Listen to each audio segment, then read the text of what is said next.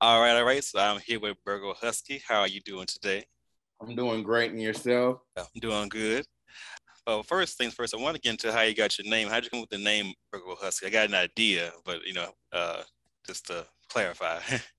Well, I think I was at the time I was just coming up with an Instagram name, a new one, because it's more like for the kids, Mhm. quote unquote, because I have one for my family, and I always thought that Virgo was a really dope name.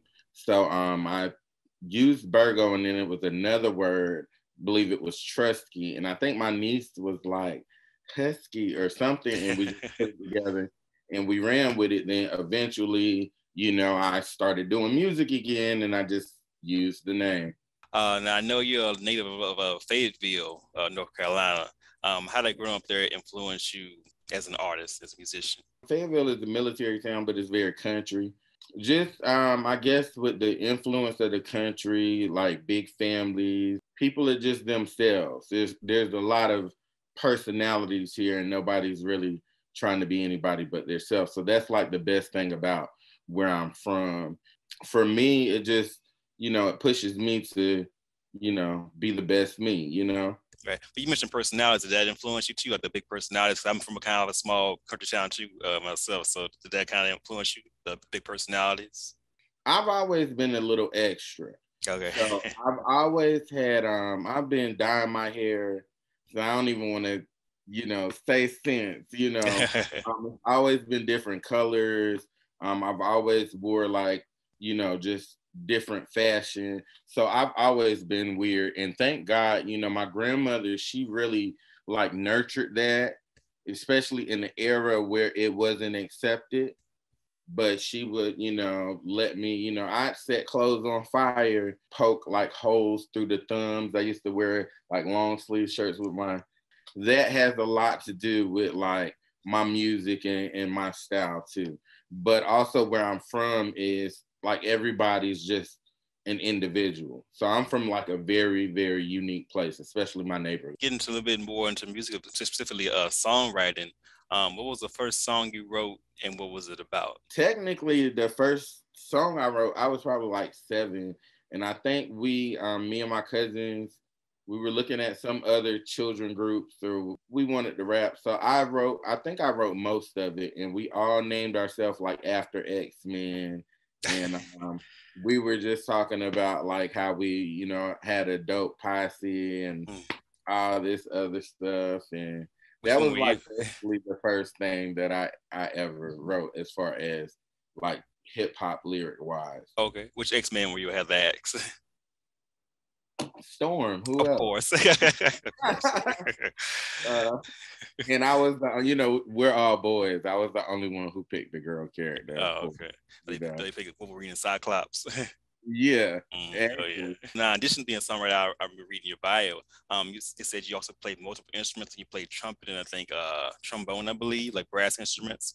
How do you think having that sort of train, and then of course you studied music in college too. So how's that kind of classical training? Has it helped and influenced your approach to creating songs and creating music? Oh, wow, that's a great question, and I think that you're actually the first person to ask me this question, and I've been waiting on this question. So everything to me has become like full circle, especially with me going to college. Coming up, I started on trombone, so it was real weird the way I started because they told me it was kind of a racial thing. I didn't pick up on it till like way later on in life, but they told me that my lips were too big to play anything, like a trumpet or something like that. So I started on trombone, and I wanted to play trumpet so bad. It was like after my freshman year, I begged my grandmother to get me a trumpet, and she got me a trumpet in a beginner's book, and I taught myself how to play trumpet because at that point I only knew how to play bass clef, and I only knew slide positions.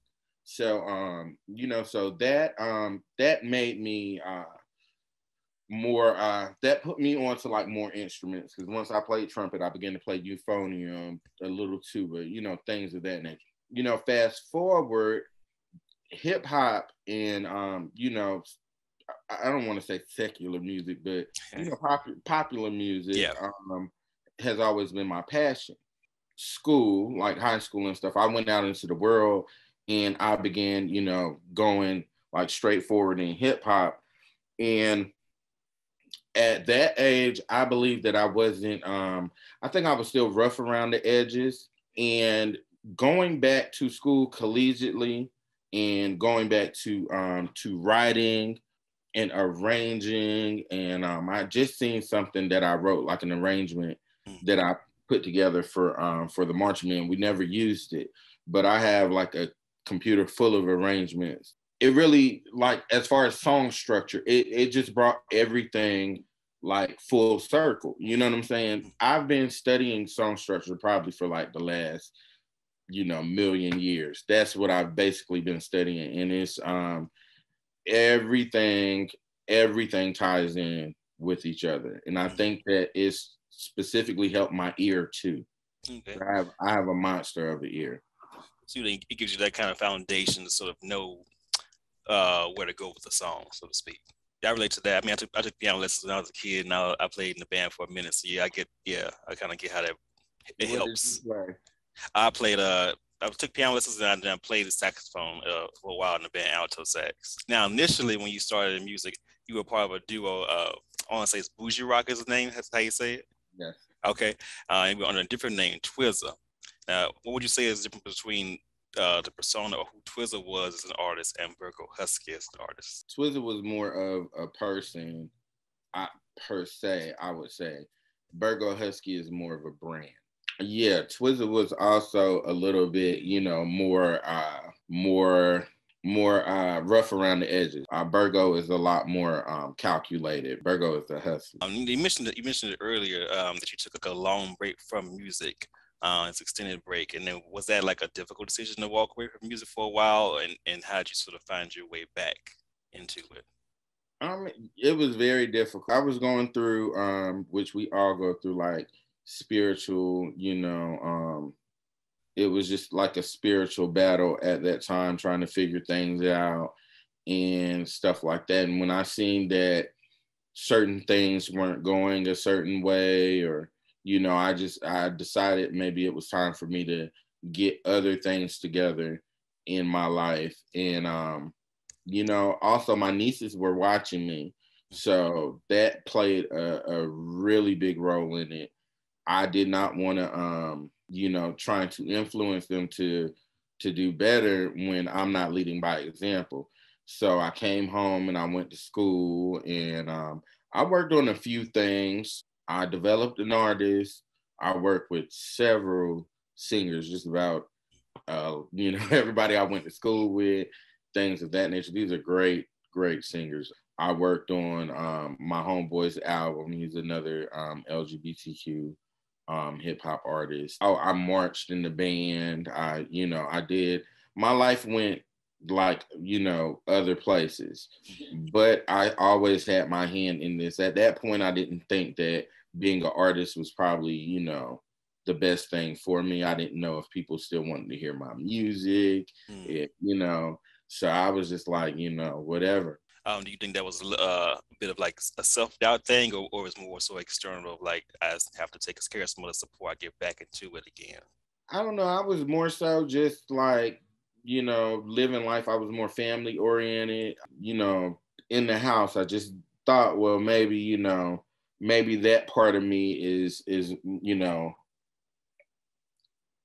maybe that part of me is, no longer, So I was moving forward, and I was my main focus was writing in the background. That's still my ultimate dream. I'd rather write in the background.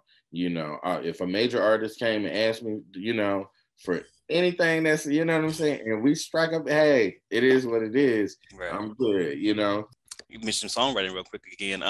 Who would you say influenced you as a songwriter? Who would be like your three songwriters? My top three songwriters would probably be that's a hard one. I like Diane Warren.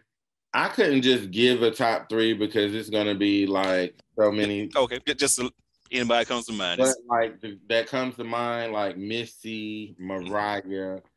There are so many others. I can't think. But that makes sense when I think about, because the music, the songs I've heard, they have like a very strong melodic style to them, like a sing along quality to them, which you think of Missy, and especially when she first started with the pick pick all the stuff, and then Mariah and Diane, they all write really memorable melodies. So that makes sense. And we'll get into this too.